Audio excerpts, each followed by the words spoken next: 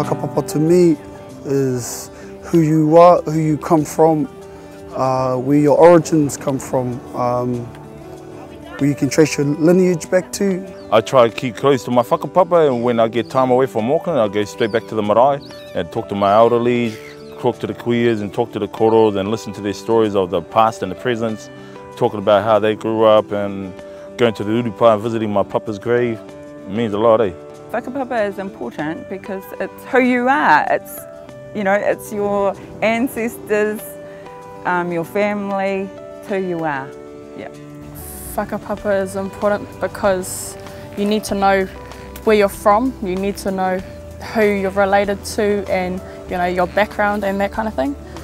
I think that we should be doing things in our own unique way, our own unique stories, our own people, telling the stories, creating the events, the celebrations, and constantly talking up a storm about our unique potential and what we can do together as whānau, hapu and iwi to celebrate. And we should celebrate our successes far more often. It reminds me who I am and who have gone before me and who's coming after me. So, yeah. Whakapapa means to me, it's ko waio, who am I? E tu whānau.